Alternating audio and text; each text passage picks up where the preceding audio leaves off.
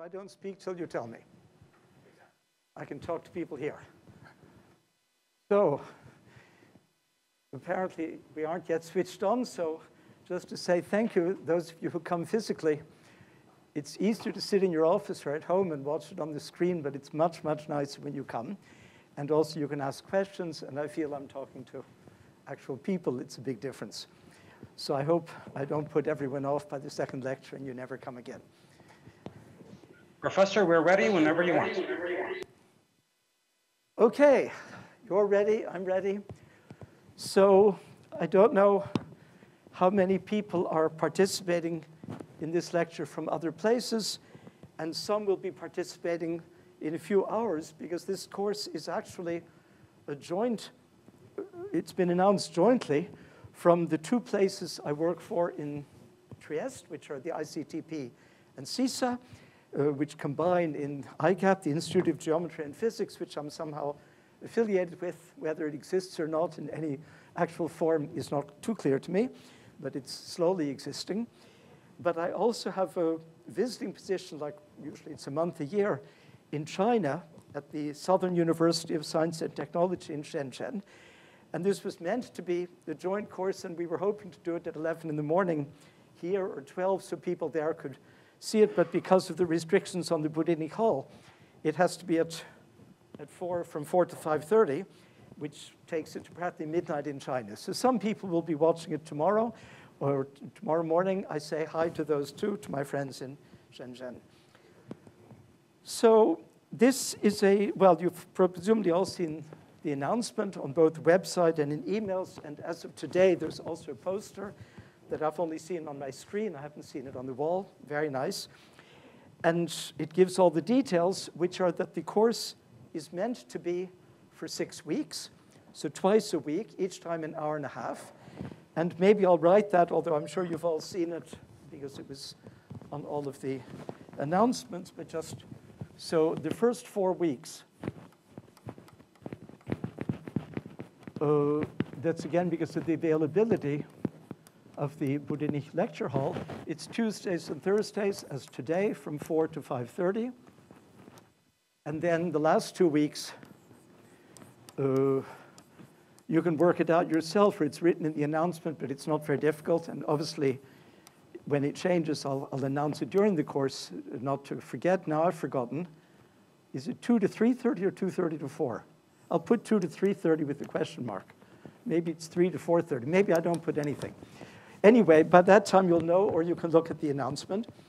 So the main thing to know about this course is that it's got only one objective at all. It's not to teach anybody anything. It's to have fun. I want to have fun. I want you to have fun. These are methods which are very useful in one's everyday life as a mathematician or a mathematical physicist, but a lot of them are simply fun and sometimes even funny.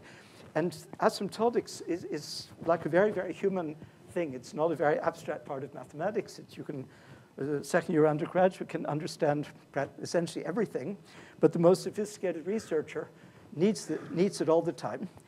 Since I've started getting kind of in love with the subject, which is for many years, I've used it more and more in more and more different ways, and I would say every day I use at least 1 or 2 of the methods I'll talk about in this course, most of which nobody except my friends that I've shown it to knows. They may be in books, some aren't in books, but most people, if they have a sequence of numbers and have to figure out how they grow, they use Mathematica, already, in my view, a mistake, and then they make a graph. So let's say you have a sequence of numbers an, and you've calculated the first 1,000 of them. You know, A1 is, I'm just going to invent some numbers, and then A1000 is, 6.72. But they're quite expensive to calculate. You could calculate another 1,000, but it would take a day. You can't calculate 1 billion of these numbers. And so what many people do, honestly, this is frankly basically so dumb that you would think no one would do it, but I know lots of people who do, including very, very smart people. They take Mathematica, they make a graph. Here's A1. And then by the end, it's 6.72. And then they eyeball and they say, oh, it's growing. Let's say it reaches 6.9. So you get like 1 decimal, which may well be wrong.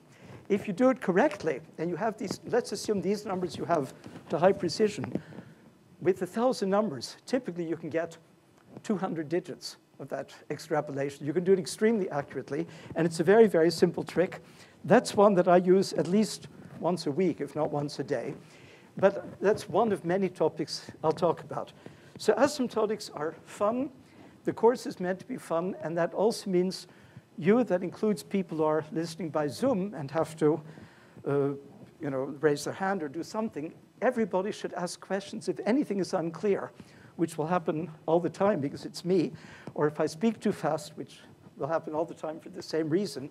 If somebody could just raise their hand and say, could you go through that again, or give an example, or just speak more slowly, or take off your mask so we can hear you. For instance, there's no danger of infection when I'm standing here.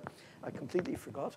So feel absolutely free. It's meant to be informal, and especially the people who are physically here should be completely free. But also, if you're watching online and want to ask a question, I just talked to Mark, who's the technical person. He has said nobody is muted, so you can just switch on your microphone, or it is switched on. You can just ask. You can also, if you're embarrassed or not sure, you can ask a question by chat, but I won't see it. I'm obviously not reading the chat window. So then you still have to say loud into the microphone, I have a question in the chat window, then I can look. So really feel free to interrupt. So as I said, there'll be 12, it's 6 weeks, each time an hour and a half. So that's meant to be 2 hours, but with a 15-minute break, which we'll have after the course, so that it doesn't mean the technical people have to stay overtime. So this is meant to be 2 times a short hour. So I'll try to make a brief break in the middle. If I forget, maybe somebody could remind me and say, could you please shut up for a few minutes, so I remember. But roughly, it's 6 weeks, so 12 lectures. And I have a number of topics, and some of them will be for 2 or 3 lectures because they're more interesting, more useful. Some might be only half a lecture, and some will probably run out of time anyway. So for today, at least for the first half, maybe for the whole double hour, I want to give a kind of an overview of the course. What are some of the topics that are going to come, but also some of the aspects that should make you, aware why you should care about asymptotics and what there is to look forward to. So let me start with the philosophical remark. As I get older, I get more philosophical and make general observations about the sociology of mathematics. And I have several examples, but please don't ask me for the others, because this morning I couldn't think of any of the others. But I've thought of 3 or 4 examples in my life, at least, where the same concept occurs in mathematics in 2 completely different contexts. And the people in the 2 contexts have naturally different names for it. They see it completely differently, but it's mathematically the same. And sometimes there are people, or even many people, or even all people, who know both. But they don't notice that it's the same because they're in different compartments of the mind. They have different names. And so the only one I can think of, I have other examples. I couldn't think of one this morning, so please don't ask. Maybe by next time. The example I thought of is formal power series. So a large part of this course will be about, it'll almost always be about power series. So power series are 2 things in mathematics. First of all, they're functions, which have an expansion, the Taylor expansion of a function. So you think of this as a function, and I remind you that a function is not something abstract. It's an operation which assigns to a number another number. So then this series should actually converge if it's actually a function. If x is a number, I want this to be a number. We all know the criterion, more or less. It's not, well, it's sometimes there are series where it's hard to decide, but roughly, if the terms blow up, it's not going to converge, and if they go exponentially to 0, it will converge, and essentially any power series, except for one limiting value, is in one of those 2 classes. So this is either a function or a formal power series. So let's say that the coefficients are in C. I mean, they usually will. Sometimes they'll be in Q, but anyway, or in R, but contained in C. So it's just an element of C of X. Now, I know from experience and from courses, even here in SISSA and in ICTP and in other places, that there are many people, graduate students, but also more advanced researchers, who are frightened of asymptotic power series. When you write a series like, sum n factorial divided by x to the n, and you say you have some function which has this asymptotic expansion at infinity, To me, that's a very simple statement to follow, but there are people who get frightened. They say, what does that really mean? Since, after all, this is a function, and there should be another function. The ratio of the two functions should tend to 1, but it's not a function. And kind of they know, but they don't feel comfortable with the divergent series. So that's one thing we learn. We all learn the word divergent asymptotic series or formal power series. And we learn it as a purely formal thing. But if you think that numerically, with x being a number, it makes you very edgy. On the other hand, there's also something else, which is the word smooth. Now, I don't know any mathematician beyond second or third year undergraduate who's even remotely terrified by the word smooth. Some functions are analytic, which means at every point, let's say on the real axis, they have a power series. They're a Taylor expansion converged in some neighborhood and gives the function back. And some functions aren't analytic, but they're still smooth. They're C infinity. So those are synonyms. Everyone knows that. C3 would be 3 times differentiable. Smooth usually means infinitely smooth. And nobody's worried about that. And so you have a function which, here's a graph of the function. At some point, it has a value which is well-defined. It has a slope which is well-defined. It has an oscillating parabola which is well-defined. In other words, it has a Taylor series expansion to the 0th order, to the 1st, to the 2nd, to the 3rd, to every order. And it's simply, if f of x, now an actual function, not something formal, if it's analytic at x equals x0, as we all know, if the Taylor series converges, so I'll just write it out, fn of x0 over fn factorial times x minus x0 converges and equals the function for x sufficiently near in some neighborhood of x0. But on the other hand, it's smooth, or C infinity. It's C infinity if f of x tends to some limit a0, as x tends to x0. Then, since there's a limit, I can try to differentiate by subtracting that value just at the 1 point and dividing by x minus x0. And this should tend to a1, etc. And this will give me the same Taylor series.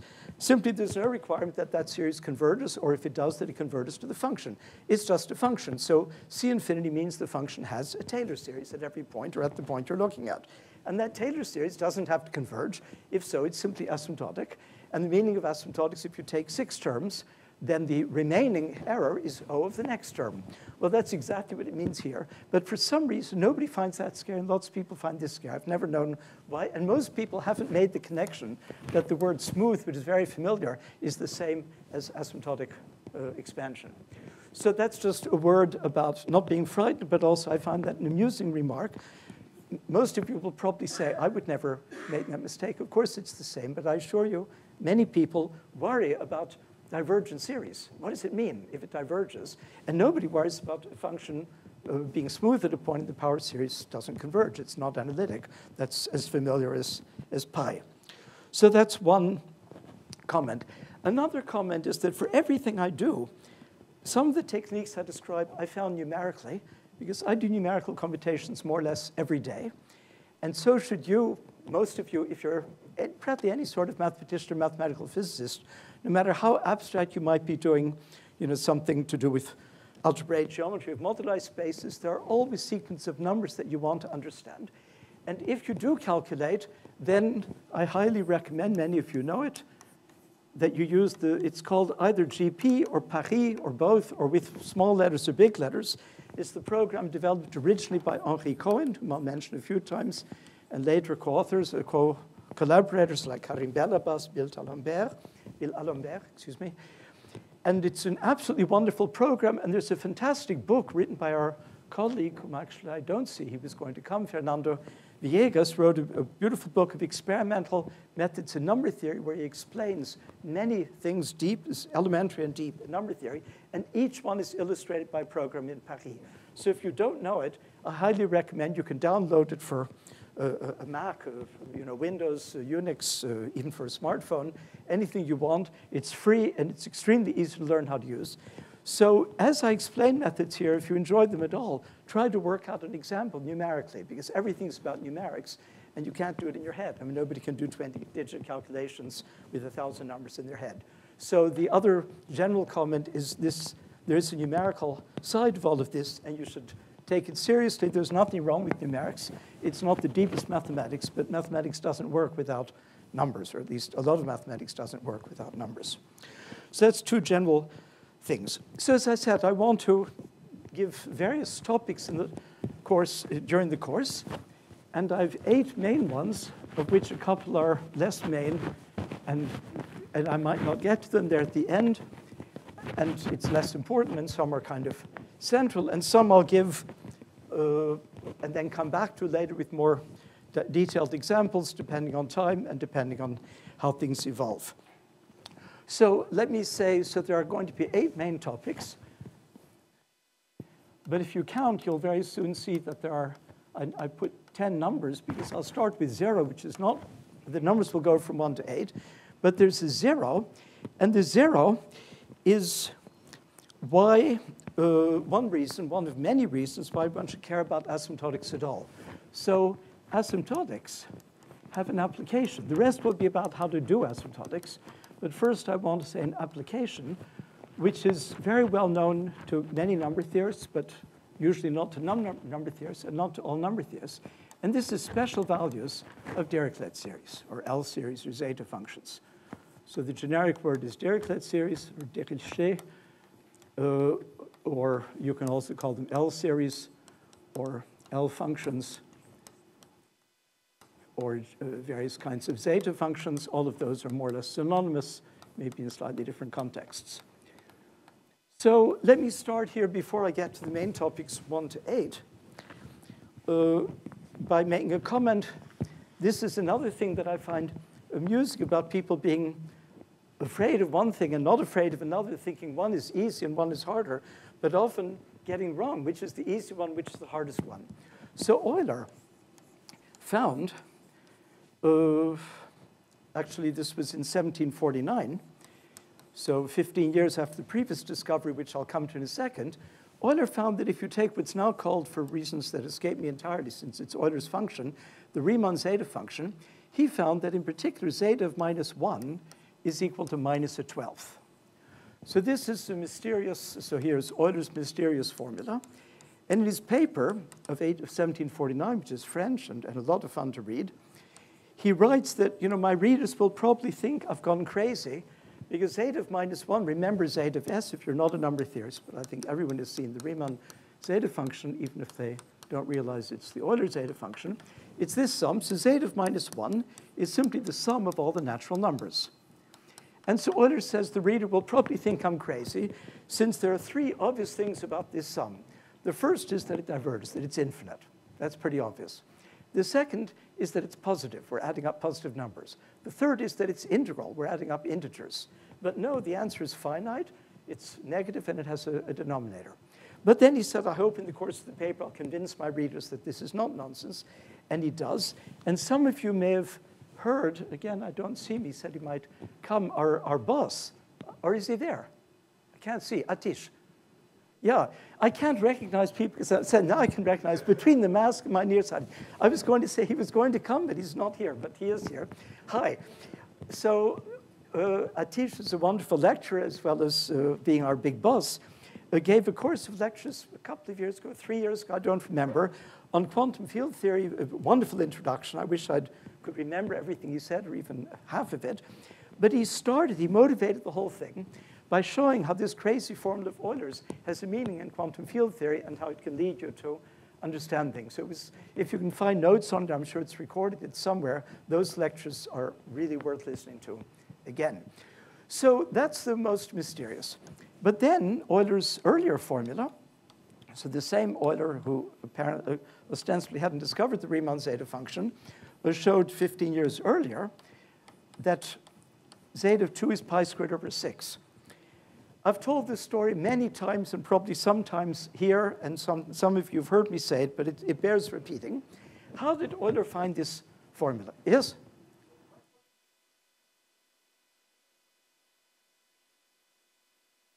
I'll come back to that after. Well, OK, I'll come back to that after. But now I want to first tell the story. Anyway, I'm going back in time, his first paper. So the story of this formula, he was a young man. He was born in 1706, so he was 28, so not super young. But this made him famous all over Europe. This is the thing that, and the reason was this problem was a famous problem. It was called the Basel problem. Because a mathematician, I didn't look it up, it's Pietro Bogolati or somebody with a very Italian name, but he was in Basel. He had posed this question 80 years earlier. So he had seen that the sum, 1 over n squared, so 1 plus a quarter plus a ninth, it converged. That's very easy because you can compare it with another series that obviously converges.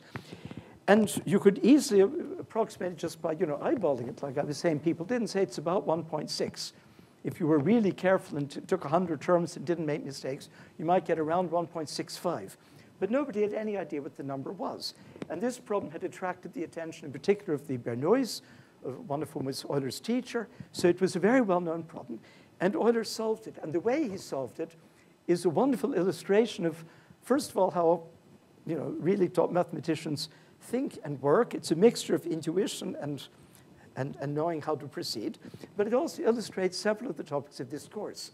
Because the first thing is he did, he wanted to compute the number to 20 digits so that he could recognize it. But if you take this and you just stop at capital N, then the error is easily seen to be about 1 over n. So if you just take 100 terms, you get it within 1%. So even if you don't make a mistake, but it's not easy when you're working by hand, you get around 1.64 plus or minus a hundredth. Euler invented a method which I'll talk about today or next time, which you've certainly all heard of and most of you know, called the Euler-Maclaurin summation formula. I think it was Euler originally. And he invented it more or less for this purpose. And using that, using only something like 20 terms of the series, he could calculate 20 digits of this. And that's typical of the extrapolation methods I'll be talking about. You have a small amount of information, but you extrapolate more intelligently than just stopping and saying the last value is very close. So he got it. So Euler, there were 3 steps. 1, calculate numerically to 20 digits. That was not at all obvious, and nobody knew how to do it. And so you get, I don't remember the number, it starts, I think, 1.6449, but lots of digits. Then second, and I'll talk about that too, that'll be in my list of topics, it'll be 3A, I think, recognize it. So there are many mathematicians, probably including most of you, who could look at the number 1.6449 ... and say, well, that's a nice number, and would not say, oh, I know that number, that's pi squared over 6.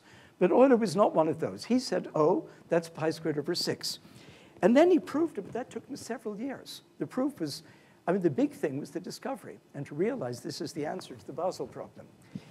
So now coming back to what people think is easy and hard, I know many mathematicians, when they see this formula, say, oh yeah, Euler couldn't have known about that because they don't know their history, because you need analytic continuation. And that requires complex function theory. Actually, Euler looked at the function only on the real x, but he did it completely correctly for all s positive and negative. He found, by the way, the functional equation. He discovered it as a conjecture. He said, I'm sure it's true. And he calculated numerically when s was 1.5 and minus 0.5, that the relation he predicted, which he had proved for integers, was true. And he said, someday somebody will prove this, will be important. And that one Riemann did prove. So Euler, so people now think, to get this mysterious formula, I start with pi squared over 6. We all know that Euler proved that a long time ago. Then you use the functional equation, and then you deduce this. That's completely backwards. It's triply backward. Of those 3 statements, this one, and the functional equation, this is by far the easiest. You can prove it in 2 lines. This is much harder. This one, by the way, Euler did in his paper just by hand. You have to explain, of course, what it meant. And he gave, I'd rather not answer the question. I can tell you privately, he gave 2 completely different approaches how to make sense of it. And both of them led to an answer, well, not just for -1, for also -2, -3. And he calculated up to -40 and found the Bernoulli numbers, and both methods gave the same number. And he said, I hope you're convinced that even though what we're doing is not standard analysis of 1749, it is, in fact, correct mathematics. And later, with complex analysis, it made sense. But this is way the easiest formula. This is considerably harder and took Euler several years to prove. And the functional equation, Euler discovered, tried very hard to prove it, stated as a conjecture with a numerical example, and said it'll be open. And that was proved by Riemann in 1859, so it took 110 years. So the functional equation is way the hardest of the 3, and so to use the really easy statement from a much harder one and yet much harder functional equation is not good thinking, but it's because we all learn this formula first, because a high school student can understand this, and then we learn about the functional equation, and then we learn about this. So that's a side comment. But why do I say it's connected to asymptotics? And that's because it's a theorem. I'll give the proof later. It's very, very easy. Let L of S be any Dirichlet series.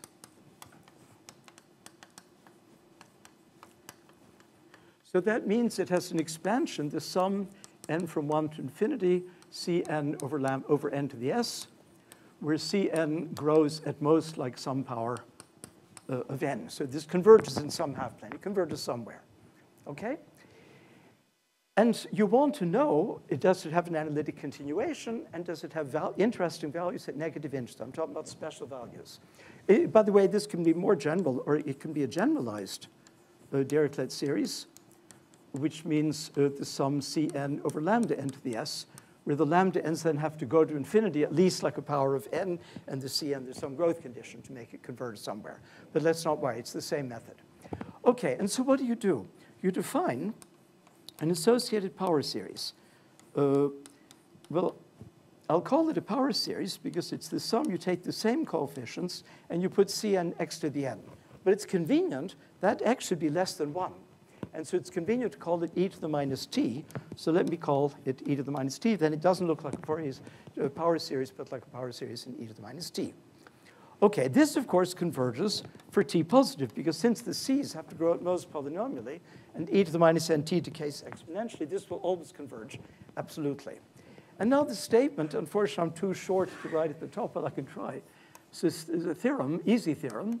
If phi of t, which is defined for all positive t, so you make a graph, and let's say that it has a smooth, remember, C infinity at the origin. It'll be analytic for t strictly positive because of the locally uniform absolute convergence. But at 0, it might converge. If f of t has an asymptotic expansion, a0 plus a1t plus a2t squared, and so on, as t goes to 0 from above, not necessarily convergent. It can diverge. So it's simply a smooth function. Then, two statements.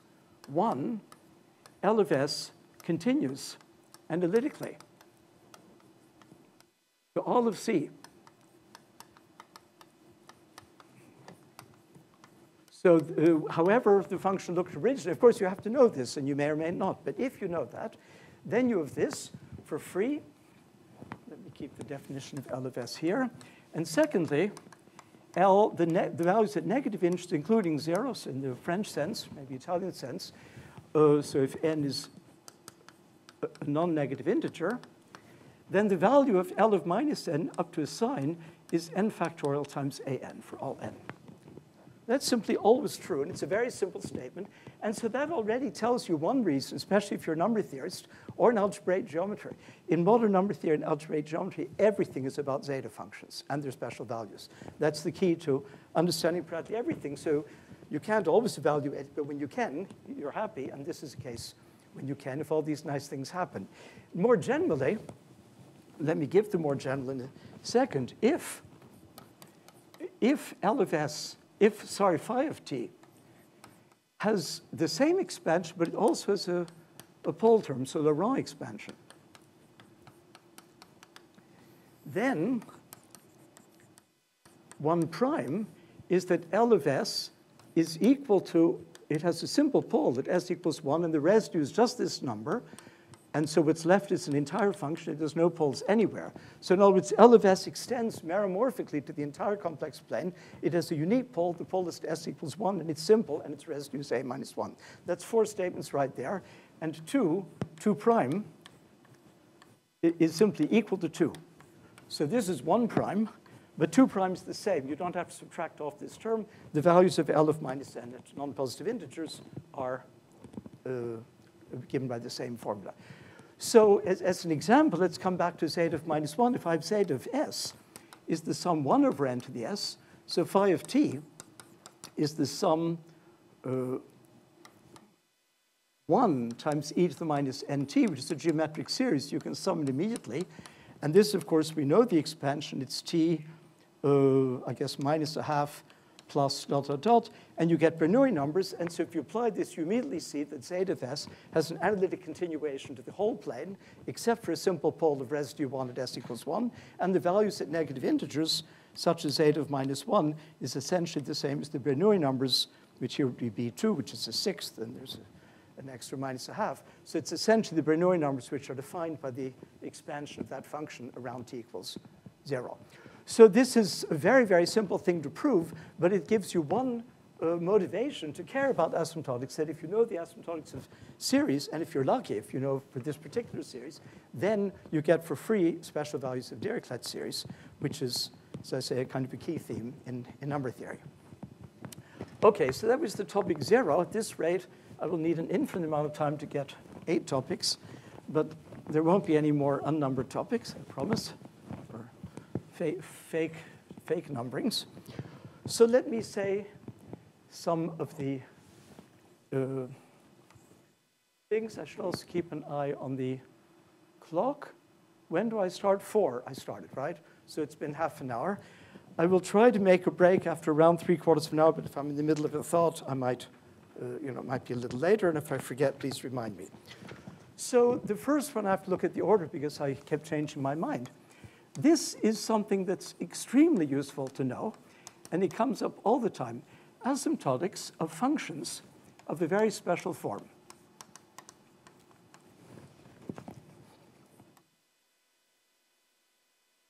Checking just my notation. So let's say g of x is the sum, n from 1 to infinity. I mean, most functions that you see in life are not given by a closed form, like sine x over e to the x minus 3. They're given by an infinite sum.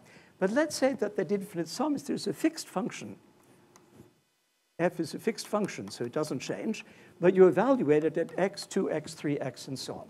So that's an extremely frequent sort of infinite series that you see. The nth term is simply the first term with some variable replaced by n times that variable. So that's a big class, and it's very useful. So this has many, many applications, and so many that probably I don't want to start listing them today, but when I come to that topic, which will be very soon, like maybe next time, since it's topic 1, I'll give some of them. But maybe one of them, I'll give one. But this thing is very connected with the 0th thing, which I just erased.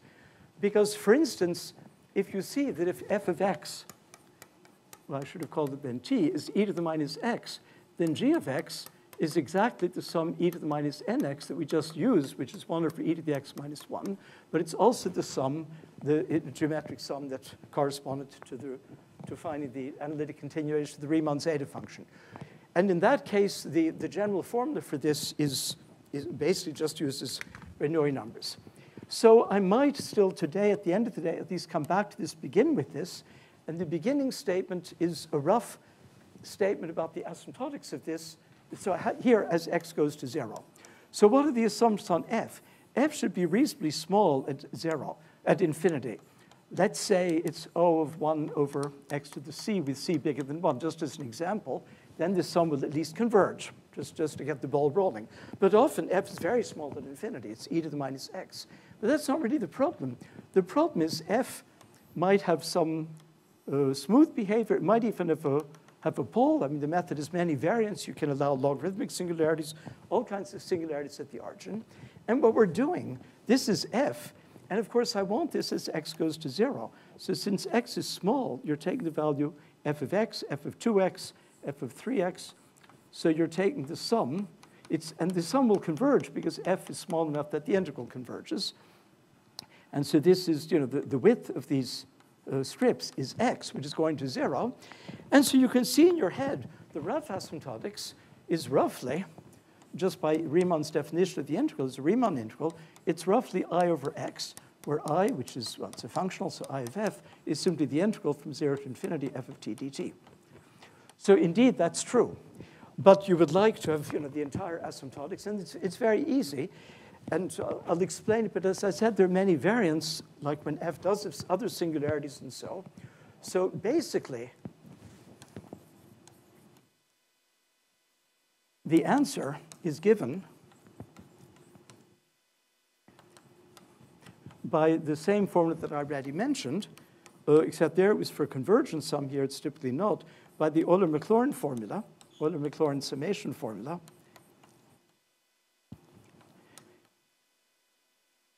In a slightly non-standard form. It's not very different from the usual, but it's not quite the way one's slightly non-standard version form. So it's not a very deep thing, but as I said, there are variants. One of the variants is what if f is a singularity at the origin, I already mentioned, like 1 over square root of x or log x over square root of x. But another variant is what if you don't sum over f of nx, but you sum over f of n plus a third times x, so shifted sum. Then the asymptotics will be the same. The Riemann integral is the same. So the leading term will still be I over x, but the remaining terms will be different. So there are small things like that. And that, as I say, has many applications in both physics and mathematics. So let me mention one briefly, so in the application in mathematical physics, but that I won't give any details now. I'll give it when I come to it. Application in mathematical physics, or just in physics. In this case, it's basically just ordinary physics. This is a thing called the Casimir effect, which the physicists in the audience know. I'm not one of them, and I only know kind of the mathematical statement. It was discovered by the Dutch physicist Casimir, who discovered many beautiful things. And the problem, it was asked, by the way, by Eberhard Zeitler, who was a good friend. He died a few years ago. He was the founder of the second Max Planck Institute in Mathematics. The first one was founded by my teacher, Hirzebruch, in Bonn, and I was there from the beginning, and I'm still there. The second one was founded about 20 years later. It's called Max Planck Institute for Mathematics and the Physical Sciences, and it's in Leipzig rather than in Bonn. And the founding director was Zeitler, who was a wonderful mathematician, but also a very good mathematical physicist, who was working on a 6-volume introduction to quantum field theory for mathematicians. But he wrote so much detail. Each volume was 1,000 pages, and he only finished 3 completely, and the 4th was half finished when he died after quite a few years. So he asked me, he said, when you talk about this, the physicists talk about a function, which, well, I'll even put in the normalization, because why not? There's a minus 2 pi, which doesn't matter at all for what I'm going to say. But it's the sum, and this is really, it's the sum over all triples of integers. So you have some lattice, and here you take a quadratic form, L squared plus M squared. The last one has a coefficient, which traditionally would be lambda squared times n squared. But you take this, you take the square root of this expression. So it's obviously horribly divergent. There are infinitely many terms, and they're all going to infinity. So it's not a convergent series. And so the question was, one, how to make sense of it. And secondly, compute it. And computing a function, to me, can have 2 meanings. And here they both work, both numerically. So you give me a value of lambda, like let's say 1 or 1.2, and you ask me to compute it. After all, this series diverged. You can do some trick dimensional regularization to make it converge, but typically very slowly. And so you'll still only get 2 digits. But I always want 20, 50, 100 digits. I want essentially unlimited precision with a reasonable amount of work. So first of all, numerically, so lambda given. And secondly, in tune with this topic of this course, asymptotically. And there are 2 ways you can take the asymptotics. Lambda is here a positive number, so lambda might tend to 0, or lambda might go up to infinity. And in both cases, you can ask for the asymptotics. And I forget which one the physicists need when their plates come very close, whether it's small or large. But anyway, he said what you read in physics textbooks, even for a physicist, is hair-raising. It's so not correct. I mean, it's not just that things diverge. Every single statement in every detail is wrong and completely wrong. It makes no sense.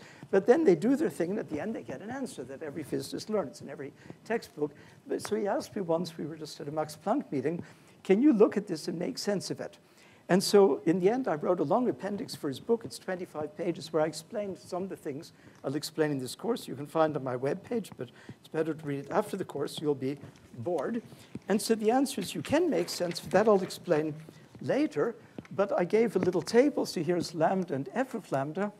Here I have a table of, I did it for 0.1, 0.5. I'll drop 1 and 10. And I computed with this method. I'm not going to write it out, but I have the numbers right here and on my web page. And 220.762. But each of these numbers I give to 50 digits. So that's a proof that the method is working, except you might say, how do I know the 50 digits are right? Anybody can have their computer spit out 50 digits between 0 and 9. like the wonderful repartee. This is not part of the course. My friend Hendrik Lenstra once gave a popular lecture, and afterwards somebody came up to Professor Lenstra, yes, you're a mathematician. How many digits of pi do you know? And he looked at him and he said, all of them. What? Yeah, said Lenstra, 0, 1, 2, 3, 4, 5, 6, 7, 8, 9. So it's a little like that. Anybody can make the computer print out 50 digits, but how do we know they're the right ones? This method, which I hope I'll show later, there's a free parameter t. And when you compute, you can set that t to be 1/2, 1, 2, and you get completely different. You get an infinite sum, very rapidly converged. You get 50 digits, but the terms are completely different. When you do it with different values of t, the sum, which is to 50 digits, is the same. All 50 digits agree. So these numbers are kind of guaranteed that they're correct. So that's the question of computing it numerically. So it's kind of amazing that this thing that doesn't even make sense, and you could imagine roughly subtracting some leading term and making it converge very, very slowly. But how do you compute it to high precision? And then the other part was f of lambda was 2c over 3 times lambda inverse plus pi over 3 lambda, and then to all orders. Again, for the method, actually, the error is exponentially small as lambda tends to 0. So in other words, the error here would be less than any power, no matter how big, of lambda. And as lambda tends to infinity, it's another constant, pi squared over 45 lambda cubed, plus some other constant, c prime, again to all orders, actually with an exponentially small error. And both c and c prime are given explicitly, and one of them is the one you find in the physics textbooks. So here, a problem that at first doesn't even make sense, you can answer to extremely high precision. And this is the kind of thing I feel should be in the arsenal of every mathematician. You never know when you'll have a problem like that. You have some series that maybe doesn't even make sense, or it's convergent extremely badly, and you want to make sense, and then there are tricks that will help you to do it efficiently. OK, so I won't go into, so that's one application that I just described of, well, it's in the same paper. It's actually not a direct application, because you can see this doesn't quite have that form, but it's very much in the same ballpark. When I get to it, you'll see that the two belong together. Or as I say, there is this appendix to Zeitler's book on my webpage, and then both of them are explained in kind of the same context. It's not directly an application. OK, so then the second main topic, so maybe I'll give the first three, which are the most important, and then make a brief pause, or at least not talk for 5 minutes. So the second is Cauchy's formula, which we all know, and its applications. And the main application, well, it's almost the same thing. Again, these are kind of synonymous words, but in different contexts. This is what's called, ever since Hardy and Ramanujan, and later Hardy and Littlewood and Rademacher and many other people, the circle method. So the basic method, of course, is you use, maybe again, I'll take another board to write what you do. I think I didn't really quite finish the thought that I said at the philosophical part at the end, at the beginning. Well, there were several philosophical things, but one was that a power series can be both a function but also a formal power series. But when it's a formal power series, that's just equivalent to a sequence of coefficients. There's no difference. And the wonderful idea, one of the most important ideas in all of mathematics, was found by Euler when he invented the partition function. That's that if, conversely, you have a sequence of numbers, in his case, the partitions, and you want to understand them, you make a generating series. You make the sum n next n. It may converge, it may not. In that case, it does, unless it doesn't. But you study that function. And the properties of that function will tell you the asymptotics of f of n and vice versa. Now, it may not work. No method always works. But it should be your absolute reflex. So some good advice, if you're a younger mathematician, I met an older one, but then you probably know. If you encounter a sequence of numbers anywhere in mathematics, they're counting the number of polytopes. They're counting whatever they're counting. They're integers, let's say, or they're some numbers. You always, no exceptions, you always write down the generating series and spend at least an hour or two thinking about it. Can you see anything? It may not work. One time in 5, maybe it won't work. But 4 times in 5, you'll make a lot of progress. You should always do it. It doesn't cost anything. You just think about the generating series. So sequences and generating functions are the same. But now if I subtly replace x by z, which, as we all know, is a complex number, whereas x is probably a real number, although you're allowed to have complex x and real z. If you do this, then, of course, we all know that if this is convergent in some domain around 0, and if I take any closed curve, but I'm going to take a circle of radius r, so convergent in a neighborhood of the closed disk z less than or equal to r, then, of course, Cauchy's formula tells us that if you simply divide f of z by z to the n plus 1, then all of the terms except the nth one for the same n will not be 1 over z, and those powers z to the I, where I is not minus 1, have an integral, which is a power of z, and when you go around a circle, you just get 0. But only the 1 over z gives log, which gives you 2 pi, and so you have the formula that, of course, we all know very well, which is this. And here I'm integrating around the circle where z is r. But now if I put that into the formula and go to polar coordinates, then I get this formula, which is equally obvious. I'll integrate from minus pi to pi, and now I have f of r e to the I theta times e to the minus I n theta d theta. And of course, that's equally obvious for the same reason. If you write down that formula, you substitute this series, then every term a n z to the n, where n is not this n, will have a power e to the I m theta, where m is not 0, and the integral of a non-trivial power of e to the I theta around the circle is 0. So only the nth term contributes, and that will have the r to the n, so I have to divide by it. So both versions are completely familiar, and you don't even need complex analysis to see that. You just write down the series and integrate term by term. So now the idea is you can choose this r. Nobody tells you what r has to be. So there are two main cases. Case 1, f is entire. I remind you, entire means holomorphic in the entire complex plane. So then you typically let r go to infinity, because if it's entire, that means that the an's go rapidly to 0, because otherwise, more rapidly than any exponential, because otherwise there'd be some z where this would diverge. So the an's are very small. So if you take z reasonably small, you get nothing, because the series converges too fast. You have to take z very big. So you have to take a circle of large radius. So let r be well chosen, and that's the whole art of the thing. That's where it's the circle method rather than just Cauchy's formula. This is always true for any r. But now you choose an intelligent r. And what you do is typically this thing, when you think of it as a function of theta, let's say it's real imaginary part, it'll have a maximum somewhere. It'll be very big in the neighborhood of some theta 0, which is typically 0. And then you look near that, and you approximate it by Gaussian. And then for the Gaussian, you know the integral, and then you approximate by Gaussian times x squared, and so on. And you get a whole power series expansion. So that's called the method of stationary phase. So you choose, you see, if you do it for some other r, which is not the best one, then you won't have this picture. Instead, there'll be an oscillatory thing, because there'll be an exponential with some non-zero complex number, and it'll oscillate, and it won't give you, there won't be a unique maximum that you can estimate.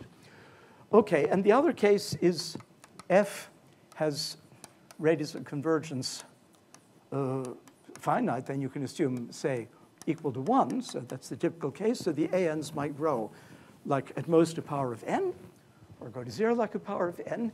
And then you let r tend to 1 from below, because now we have a function that only converges strictly inside the unit circle. Here's 1. And in the circle method, typically it is infinitely many singularities all around this circle at rational points, at points of rational angle. But usually the big singularity is at 1, and let's assume it is. And then you take a circle, and again, you take it very, very near that point. If you try to make your life easier by taking near this, you only get the first few coefficients. It's boring. So here I take typically r equals e to the minus epsilon, and epsilon, you choose it. Also here, we chose the r to depend on n. So each time you have an n, you choose the right r. And here for each n, you also choose the right r, so you choose the right epsilon. So I was going to give 2 examples of that. And since I've already used up my time, so here I'll give you example 1. It's a lot of fun, and I was hoping to do it today. That's Stirling's formula. Of course, there are many ways to get Stirling's formula. We've all seen some of them, but this is not the usual integral that you approximate. It's a different way. And example 2 is my favorite. This was my discovery. It's that there's a trap. It's a proof of the amazing theorem that I discovered that way. that E is equal to the square root of 2 pi. Now, you might be very surprised you've never seen that form, then indeed it's not true, of course. E is 2.72 and the other is 2.51. But if you apply the method blindly, you just apply it, following the rules, you will get E equals square root of 2 pi. So there's a small trap, and I want to give those two examples to show how it works in practice, both how you get Stirling's. So here I can say what the function is. Here, I'm going to take not n factorial, Stirling's form that we all know. It's n factorial is roughly n to the n, e to the minus n over the square root of, times the square root of 2 pi n. And if you want, times 1 plus 1 over 12n plus, I think the next term is 1 over 24, and so on. Now, using the extrapolation method, that's going to be my point 3. If you just take Paris or another program, compute n factorial for n going from, let's say, 1,000 to 1,030. You only need 30 values, but big ones. Divide by this, and then use that approximation. You get the first 20 coefficients of the series numerically. But in this case, you can also prove them, because, of course, there's a recursion. It's easy. So here, you don't take n factorial. We're going to get an asymptotic form for 1 over n factorial. Of course, then you can invert it. So here, I'm going to take z to the n over n factorial, which is, of course, a well-known function. It's simply e to the z. That's entire. And so now you take r very large. It turns out for the nth coefficient, you take r exactly equal to n. And if you want to do an exercise that's very instructive, sometime between now and Thursday when I'll do it, take a few minutes to try to work out how you would get Stirling's formula. And you can actually get as many terms as you want at the expansion just by applying Cauchy's method to this. Here you take r equals n. OK? But here, you take an even easier function. This is a question nobody probably except me would ever ask. What are the asymptotics of the sequence 1? So the sequence is 1, 1, 1, 1, 1. Well, the asymptotics are pretty easy. It's just 1. But let's say we try to do it using this method. It's supposed to work. So the generating series of 1 is, of course, 1 over 1 minus z. And here you take r. I think, if I remember correctly, it's n over n plus 1. So it tends to 1.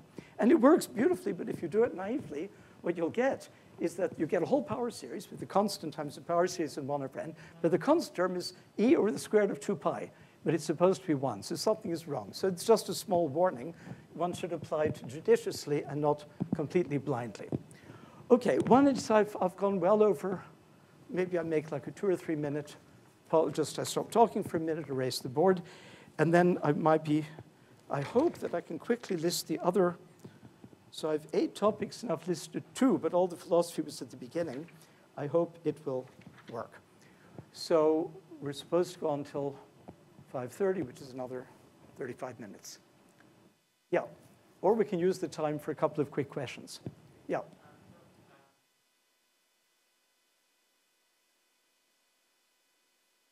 Well, I'm not explaining these methods. This is a survey of what I'll do in the course. Here, I told you the answer. R is n. Here, R is n over n plus 1. OK, the general method. No, I did explain the general method. You look at this function, which is a function of both r and n. And typically, the big bump will be at 0. I mean, typically, if as things go to infinity, it'll be centered around 0 in most applications. I'm not saying it has to be. And so you just expand this. And so I can say, so typically, f of r e to the I theta will be a constant, which, of course, we know what it is, plus, and then, of course, there's a Taylor series in theta. But I can write that if I divide by f to the r is e to the something, which is the derivative, times I theta. And then, so I take the logarithm of f divided minus the logarithm of f of r. I'll get theta squared, and so on. And so here, there's some function ar, and here there's some function br, which it better be negative or I'm being in big trouble. So because there's an I theta, so it's really I theta squared. OK? So now this ar will depend on r. And it will go to infinity typically as r tends to infinity in this case or to 1 in that case. And now you choose it. Thank you. It's a very good question. I will try to answer at least that much. Choose r. So this is typically an increasing function. Here's r, and here's ar. Choose ar such that ar is equal exactly to n. Because remember, I'm multiplying by e to the minus I n theta. And so now there's your stationary phase. There's no oscillation here. Theta equals 0. Otherwise, it would be I times some number, and its theta is very small. It would oscillate. You can't estimate that at all. But if you make ar equal to n, then that term goes away. The next term may be influenced by the rest of e to the I-th, but it's something. And so what you're left with, to the first approximation, is e to the minus constant times theta squared. And that's a Gaussian, and the answer is the square root of pi over that constant. So that's how it works, and that's how you choose it. So actually, I urge them. In fact, I'm glad that I prepared it, that I didn't get around to doing it today. Those of you who like to play with the fun problem, look at these two cases. You don't have to get 2 or 3 terms, just the very beginning. Try to see how if you apply that here, you will find you must choose R to be n, and you will get at least the beginning of Stirling's formula, at least that much. And if you're braver, you can get the next term or the next 2 or 3 terms. And similarly here, see that if you just apply it without doing anything, you will get that e is the square root of 2 pi. And then the question is, find the mistake. Why isn't that a legitimate proof? Because, of course, e is not the square root of 2 pi. So thank you. Great question. I first tried to avoid it, but in fact, I think I answered it. But you really see it if you look at one of these examples. You can take lots of other functions of your own. Take some simple sequence that you know the generating function. So you happen to know both the ANs, like here, n factorial, we know very well, and 1. But you also know in closed form the function. Then you can apply the thing, and you know what you're supposed to get, and you can see how it works. So it's much better to first take such examples. And of course, later you want it for examples where you don't know the answer. You had the question about Euler, but as I said, it's a little hard to explain. I can give you wonderful advice if you read French, which you certainly do. Look at this. Well, I mean, you know Italian and Portuguese, and French is just an interpolation. You use the interpolation method. It's absolutely wonderful. I think it's my favorite paper in all of mathematics, because Euler, unlike Gauss, who tried to keep everything secret, he didn't want the reader to see how the great Gauss came up with his ideas. So he would wait years and then publish thought they were just the theorems and the proofs, kind of Bourbaki style, but worse. Euler was the opposite. He loved to explain everything. So he will say, you might think this is the right, and then he takes 5 pages where he says, I thought so too, and I did this, and he gives a numerical example, and in the end it doesn't work, like here. And then he says, you see, that's not how you should do it. Here's a better way, and maybe it's another paper. That's one reason why his collected works, it took 150 to 250 years, I think, to finish. It's 80 huge volumes, like encyclopedia volumes. He wrote an immense amount, but he explains everything. And the result is that until about 1900, essentially all good mathematicians, all the famous ones you've heard of, learned the mathematics by reading Euler, not from teachers. They all said, read Euler, he's the master of us all. That was the statement, because he really explains why things go wrong, and he explains why you might think I'm crazy and why the method works, and his explanations are just wonderful, and then he shows you how it works. But of course, it's very naive, because it's 100 years before we knew complex function theory, and he's just working with real variables, but it still works very well. Any other question? Otherwise, I'll go on and use the remaining time. Don, hi, Giuseppe Mussardo speaking. Oh, you're a voice in the heaven, yes. Ciao, I'm from Giuseppe. SISSA. Ciao, Don. Yeah. Ciao. So what's your question? The question is, I think at the bottom of all this method is just analytic continuation, right? No, absolutely not. So, and I don't want to get, Giuseppe, I don't want to get now into any philosophical. I've talked, first of all, I've only given 2 of the 8 topics. Let me give all 8 before you say that they have a common theme. But I don't think it's about analytic continuation at all. That's one of many, many, many themes, maybe one of 20. So basically, I don't think that's the right way to look. Of course, it's very important. And here, this is about analytic continuation. But many of our functions would be divergent. And then you can't use Cauchy at all, because the ANs make sense, but these are divergent power series. I'll come to that in a second. It's not about analytic continuation. That's certainly a theme, but it's definitely not what's at the bottom of everything. So is that enough for now? Anyway, I mean to call you tonight. Yeah, it's enough for now. I have to call you tonight or tomorrow anyway about other subjects, and so then we can discuss at leisure. Thanks for the question, and your questions are always good, but here I think you'll see that there's more, that's only one aspect of what should be this whole course. So let me continue. I didn't really make a pause, but I let other people speak, so at least you got a pause from my voice. So 3 is the one that's in the announcement. I gave 2 of the examples. So how to recognize. This is super, super useful in real life. I use it, I would say, once a week for the last many years for problems from every field of mathematics that you can imagine.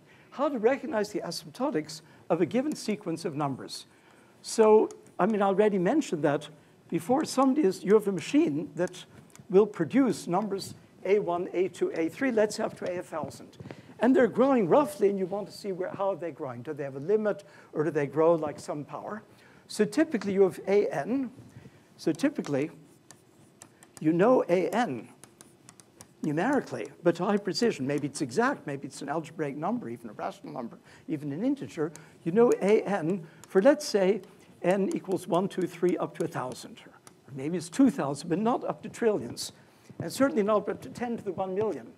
So, and you think, you expect, because you eyeball the graph, and you expect that AN, maybe there's even a power of n factorial. And even if there isn't, there is or there isn't, there may be an exponentially big term. And whether there is or there isn't, there can also be a pure power term. And then there might be some power series, C0 plus C1 over n plus C2 over n squared. So you think that that might be the case. And the problem, using just, let's say, 1,000 coefficients, find lambda, alpha, beta, C0, let's say up to C20 to high precision. So really find when you say this is the exact value. And the method is very easy. It's a method I invented years ago, but it's certainly not new.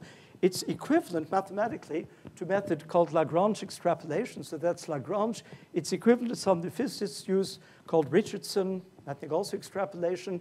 And it's equivalent to other things, but those are formulated, at least when I've looked them up in Wikipedia or so, in a way that to me is harder to remember and harder to understand. The way that I look at it, I'll explain when I get to this in the course, which will be very soon. This is the most fun part of the course.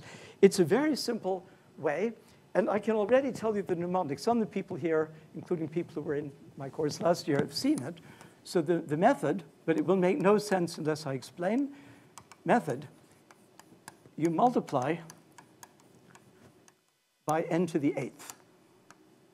8 doesn't have to be 8. You might multiply by n to the 10th, and then you do something. So you take this sequence, you multiply by some moderate power of n, and you do something, and it's a lot of fun. I'll show lots of examples, not today, because it would take too much time.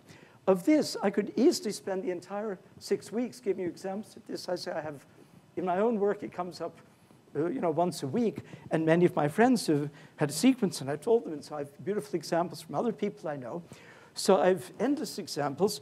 I'd actually made a list, and maybe a couple of them I will give, because all of them are fun, but when I get to it, I'll... So the first one, it's listed in the web page and on the announcement on the poster. So you take the sum. This was the sum Kontsevich wrote down, which is a meaningless series. It diverges.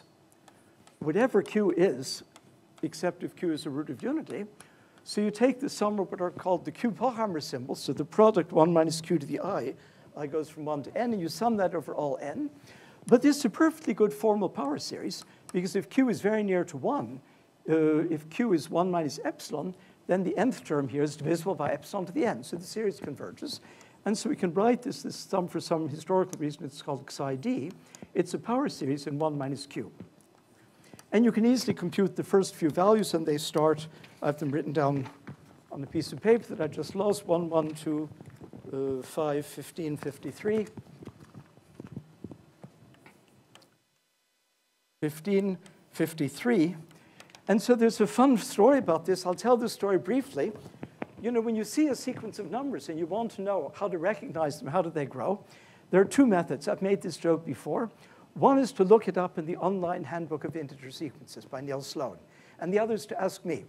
Both are good ways. If you ask me, I'll think about it, and a week later, usually I'll be able to say, I think your series grows like this, even if I don't recognize it. So here, this series, which I'd found in some, it doesn't matter, in something to do with quantum topology, it was actually Maxim Kontsevich who had written down these things and looked at them with me. I typed this into the online handbook of integer sequences, and it said, I'm sorry, I don't know your sequence. So I thought, that's normal. I mean, it's a U sequence. Then 2 nights later, I got an email from Neil Sloan, whom I happen to know. And he wrote, Dear Don, sometimes when I can't sleep at night, I take a cup of hot chocolate, and that helps me to fall asleep. But sometimes I don't take a cup of hot chocolate. I go to my computer, and I look who has been looking at my online sequence. And so last night I looked and I saw you had asked about this sequence. And so he was happy because he knew me. And he said, but you obviously didn't know is the computer doesn't allow 2 initial ones, which I told him is silly. If you put in the Fibonacci numbers, it'll say, I never heard of it. So he changed it. It removes the initial ones and still finds you. So he said, I took away the first 1-year series, and it found it. But to my great surprise, the definition it found was not my definition. It was something wildly different coming from not invariance. And I wrote a paper in the end. I spent several pages showing that the series defined there and the series I'd found were the same. But in the meantime, that person in knot theory, Stoimanov, had needed the asymptotics of this, and he had said that psi d, which was important for him to have wrote, seemed numerically at the first 30 values. I did a simpler form like I'd get like 200. He said it's roughly, it seems to grow factorial like maybe d factorial over 1.5 to the d.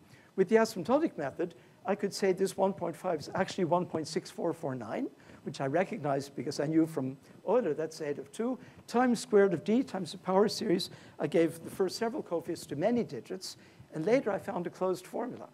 And the first coefficient, so it's actually not this, it turned out to be d factorial times the square root of d over pi squared over 6 to the d times a constant plus another constant. I found first several constants to high precision, but C0, this I'll write out completely.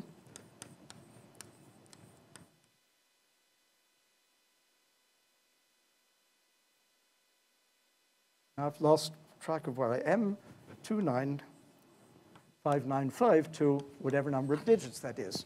And later in the paper, I found a closed formula by theory, and it was this number, 12 squared of 3 over pi to the 5 halves times e to the pi squared over 12. And when I calculated that number numerically, it was this. Every single digit was correct. So the asymptotic method works. But my term, my 3a, which I won't write out, is the same, but how to recognize not a sequence of numbers, a number. So in this case, I didn't do it, actually. Now I think I would know how to do that. I had this number to lots of digits. I should have been able to say, aha, like Euler. I know that number. It's 12 squared root of 3 over pi to the 5 halves times e to the pi squared over 12. After all, Euler only used his head. I've got high-speed computers, and I can try 100,000 combinations. I actually didn't in this case, but in many cases I have. I'll give you other examples. So that's a fun side thing. And when I show people numbers, then they say, that's magic. Only you could do it. But there's no magic. Once you know there are a couple of tricks, and it's actually quite easy if you know roughly where to look to recognize the number. If you have any idea that this might involve these constants, then which combination you can find by computer. Of course, if you have no idea, you'll never find it. So that was the first example. And I had 6 examples that I'd prepared for today just to list the examples without saying the formulas, but then I won't finish it all.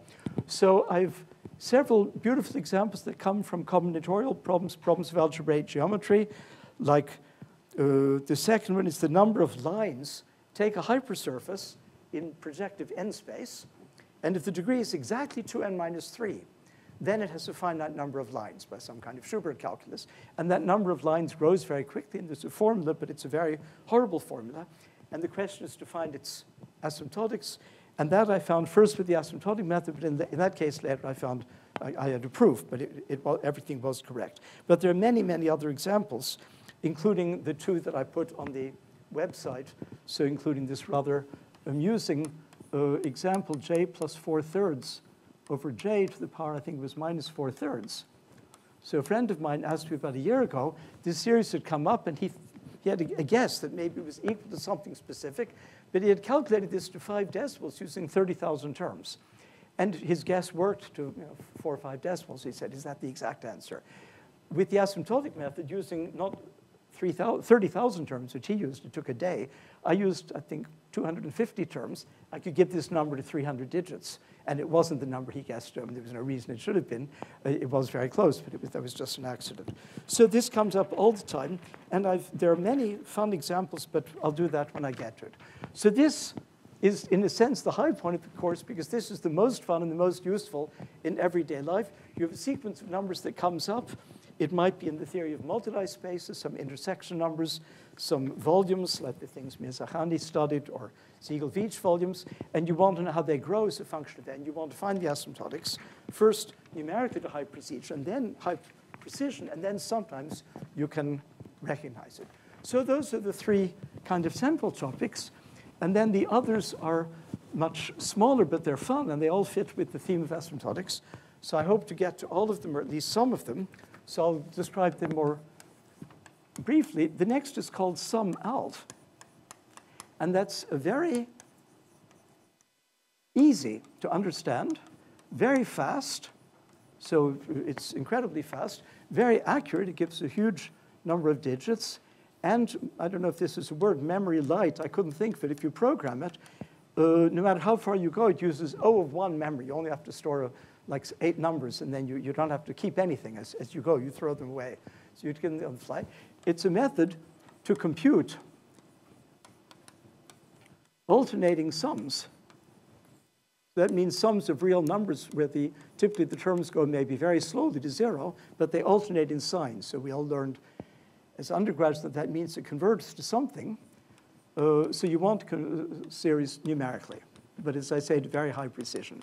And this is joint work of 5 people. The first is Euler. The second is a Dutch mathematician I certainly never met called Van Wijngaarden.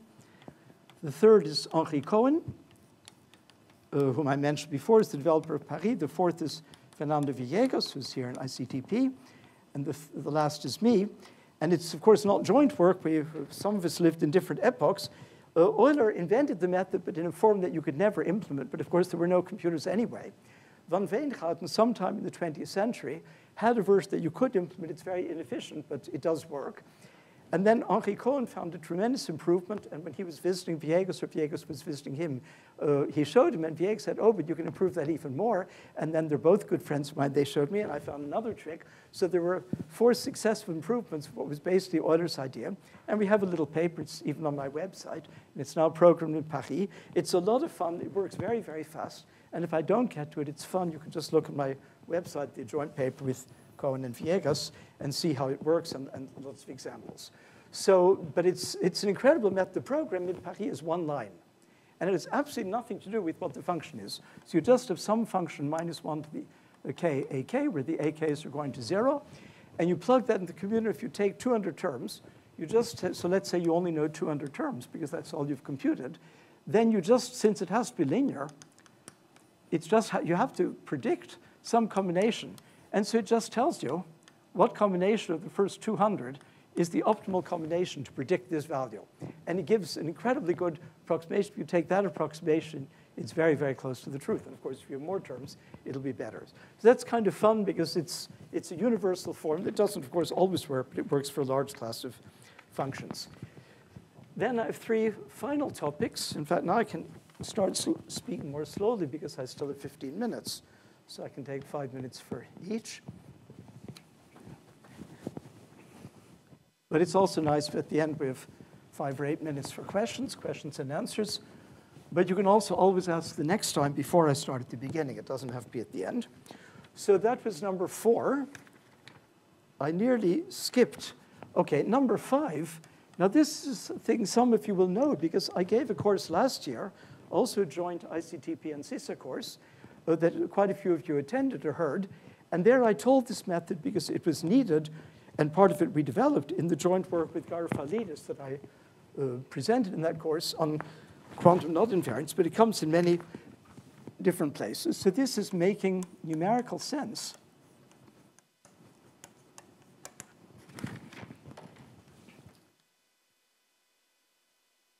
of factorially divergent series.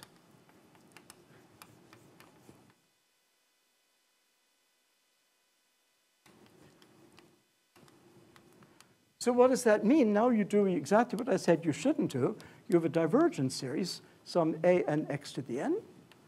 Let's say you know the a-n's, or you have some algorithm to generate lots. You know experimentally or by the extrapolation method or theoretically that a-n grows roughly like n factorial to the 1. So this lambda is 1, but the other coefficients may be there. And you want to know what is f of, for instance, 0.001. I mean, if x is 100, it doesn't make any kind of sense because the terms go very rapidly to infinity. But what happens if x is 100? Well, the first few coefficients, so you'll have n, and then you'll have a, and maybe the first few coefficients, well, let's say it's exactly n factorial. Then here you'll have 1, 1, 2, 6, 24. They're not that big. I mean, they're very big if n is very large. And if f is this, then a n x to the n This is 0.001, 10 to the minus 3. This is 1. This is 10 to the minus 3. This is 2 times 10 to the minus 6. This is 6 times 10 to the minus 9. It's still very small. This is 24 times 10 to the minus 12. It's still very small. So at the beginning, the terms, of course, are getting smaller. No matter how quickly the ends increase, the first 20 are finite if x is small enough. So at some point, if you look at the terms, they get smaller and smaller, and then they start going to infinity. So the obvious thing to do is you just stop at the optimal stopping point with the terms of the minimal. This has been done by mathematicians through the ages and by mathematical physicists. It's very important in quantum field theory and already easier in quantum electrodynamics. And so, for instance, the magnetic moment of the electron is a constant that's been computed to, I don't know, 12, no, more, maybe 18 decibels, and it agrees with the theory. So there's a theory. And the experiment, if you do it in the lab, you get something, and both they can get about, I think, 17 or 18 digits, so huge accuracy, and they agree. But the theoretical method is you have a sequence of Feynman diagrams, and it's a power series, and I think the fine structure constant, which is like 1 over 140. So at the beginning, it converges, and if you take like 6 terms, then that's about when it gets to the minimum, and that's all that you can compute anyway, because the Feynman diagrams with more and more loops become intractable. But when you do that, you get a very, very high precision number. And so you can use the naive thing is just, so where am I here? You can use optimal truncation. You just stop. You just replace the sum by the sum from the n optimal, which means the one where, let's say it's exactly n factorial, then if you change n by 1, n increased by n, x to the n increased by x, so you want nx to be 1. So you take n to be 1 over your number. In my case, x was 1,000. You would go to the 1,000th term and stop. And then the error will be exponentially small rather than merely a fixed power of x. But there's an improvement, actually several improvements that we called smooth optimal truncation, improved smooth optimal truncation, where you get still exponentially good convergence, but with bigger exponents, e to the minus constant times n, but with a bigger and bigger constant. You can't make the constant go to infinity, but you can beat the optimal truncation by quite a lot. So that's quite a practical thing in real life. This comes up often, that you have a series, all series coming from quantum field theory in any form, so from Feynman diagrams. And ours were not physics, they were topology, but they are given by Feynman-type integrals. They always have this factorial divergence. That's typical. And so if you want to evaluate them numerically, it makes sense, but you have to do this. Then another topic which is sounds similar, that's if you have a very divergent series, so super divergent series. So e.g., you have some series an x to the n, and an is roughly, I mean, there may be further terms, powers of n and exponentials, but it's roughly, for instance, n factorial squared, or some bigger power than the first. So this, for the people who know that terminology, it's called Chevret class 1, class 2. And then this is something I did in joint work with Martin Müller. So it's in our, with Chen and Müller. We have 2 papers, with David Chen and Martin Müller. We found that actually much better things, this is now not about numerical evaluation, this is about formal series. It turns out these actually behave better than simply factorial series. So for instance, if you have a series like this, you know, the asymptotics of an, and let's say it starts x plus dot, dot, dot. Then, of course, you can take the inverse series. There'll be some other series with some other coefficients, bn, x to the n. And it turns out you can give the exact asymptotics of bn from the exact asymptotics of an. You can't do that if it's convergent or even simply factorially divergent. It's a sum of many terms, and they interfere with each other. But here, because of the rapid growth. So it's a fun thing. It's a small topic. But I may say something that these super divergent series, in some ways, behave better. They don't make any kind of sense numerically, I mean, at least typically you can't, there's no function that you know, sometimes there is, that has that asymptotics. But as formal power series, they have these beautiful properties. And in our cases, these n were combinatorial numbers coming from what I mentioned already, Siegel-Veitch volumes and Siegel-Maser volumes of moduli space. It's some fancy invariant theory of moduli space of curves. And it has to do also with the dynamical systems and so on. So that's very rapidly divergent series. Then in the opposite direction, you have convergent series. So you might say, what's to ask? If it converges, you just look at it. But what if they're super slowly convergent? And so there, the basic example was suggested a century ago by Hardy and Littlewood. I believe that's their example. And it's mentioned in the announcement on both the poster and on the website. It's the sum n from 1 to infinity, so let's call this f of x. It's 1 over n times the sine of nx. Well, there's absolutely no problem with the convergence. Whatever x is, n is eventually bigger than x. It's going to infinity. Once x is bigger than n, x over n is small. Oh, sorry, sine, not x, that wouldn't work at all. Excuse me, sine of x over n. Excuse me, I wrote nonsense. If n is very big, x over n is very small. So sine x over n is roughly x over n. Then the nth term is roughly x over n squared, and we all know that 1 over n squared converges. But the problem is, what if x is 10 to the 30? Well, of course, you could take your computer and let n run from 1 to 10 to the 31, and then the rest you could approximate by what I just said very slowly. But no computer in the world can do 10 to the 31 terms. And the age of the universe is 10 to the 13 or 10 to the 14 years, and a year is 10 to the 7 seconds, and a computer does 10 to the 7 operations per second. You're not even close. So you can't just do it directly. And the problem is the small terms, the first 10 to the 10 terms, this is essentially random because x is a huge real number. And so you divide by n and reduce mod 2 pi. It's essentially a completely random number. Now, it's true that the sum random number over n converges. 1 over n doesn't, but a random number, because of drunken man's walk, will converge. But it's incredibly slowly. It'll converge like in a square root of n. So you'll never get anywhere that way. And so there was a colleague of mine in Bonn, a physicist, Moniden, very mathematically very astute physicist. He asked me, and we spent some time thinking, and I spent more time, and I came up with 4 different methods. If x is fairly big, much bigger, very big, and even huge, and it does work, I probably will never get to it in the course. That's problem 1. Problem 2, I can't find my notes. I looked for them in Bonn. Then I hoped I'd take them with me to China, and they were in my luggage, but they aren't, and they're not in China, and they're not in Trieste, so I don't know where I put them. So I would have to reconstruct it from my computer programs, which would take time. Anyway, I'll never get that far in the course, and on top of it, this never comes up in real life.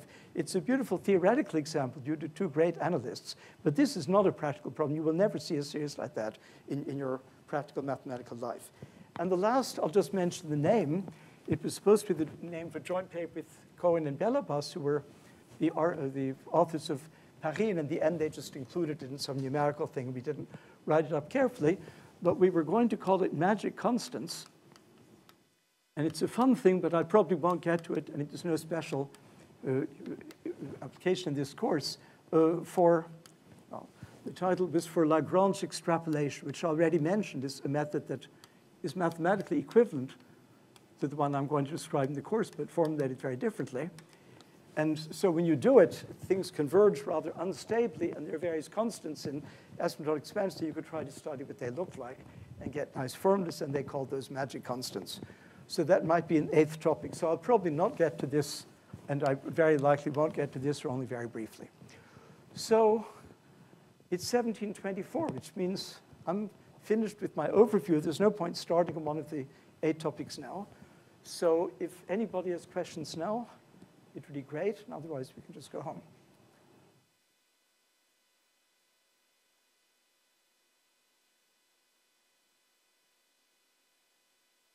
No one? Everything was super clear, or just, yeah. Sorry?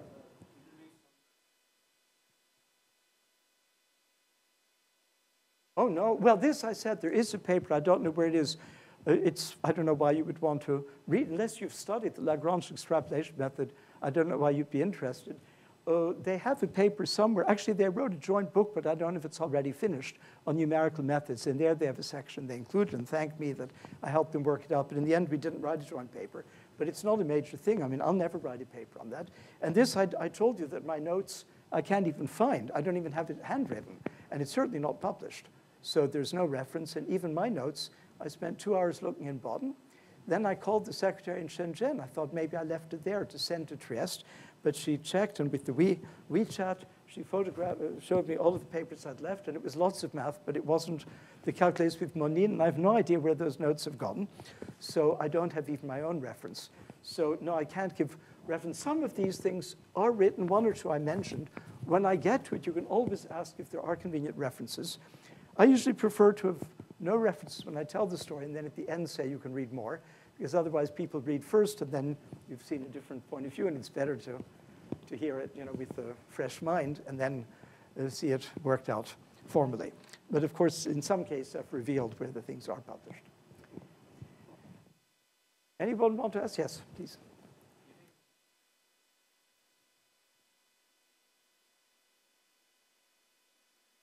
Oh, no, of course not, because for that, the physicists would have to tell me the next 20 terms of the series.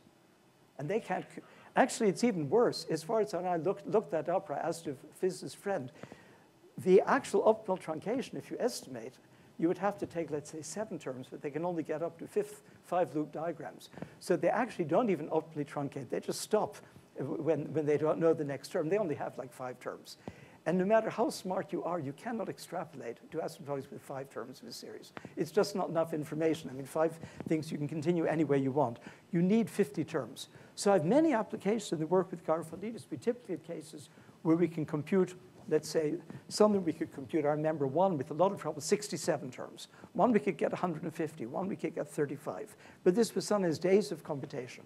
So typically the terms are hard to get, but still we had 30, 40, 50, 100, not 4 or 5. And then we could get numerical values, and when things made sense, we could check that they were giving us true things. So there are numerical applications, but not for that, because the Feynman diagrams, no one knows. Even the next 2 terms, I think they don't know. So it's suboptimal truncation. So optimal truncation, you go until the terms start getting bigger. But they have to start earlier because they don't know the next 2 terms, I think. I mean, a physicist should check if I'm maligning them, but I'm pretty sure that they, at least at the time when this famous computation was done, the number of terms they had, in principle, if they could do more of the theory, using some huge supercomputer to compute the next Feynman diagrams, they could get maybe 2 more terms and predict theoretically another 3 or 4 decimals. But there's not too much point if you're a physicist, because how do you know they're correct unless you can do the experiment? The experiment at that time was at the absolute limit of what experimental technique could do. So it was beautiful because both numbers could give the same number, I forget whether it was 13 digits, 15, and they agreed to that precision. It was considered one of the triumphs of quantum electrodynamics, and the reason that people believe that quantum theory and standard models and so on are working, because this was a wonderful numerical check. But both you would like to get, of course, 20 years later, you would like to get 2 more decimals. But I don't know if that's ever happened. So a physicist can tell you, I don't know.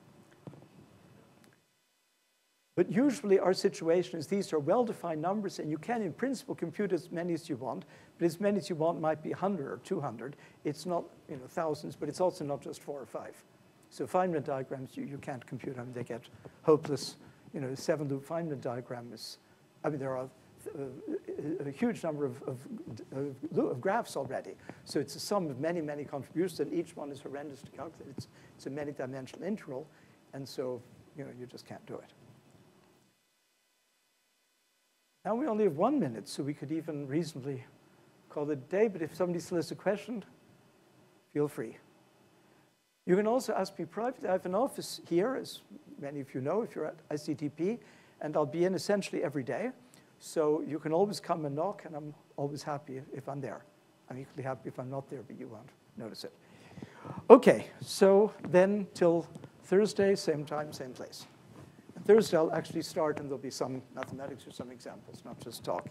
And I'll also do the Stirling's formula and the proof that E is the square root of 2 pi, just so that you see. But I hope by that time some of you will have thought about why it isn't.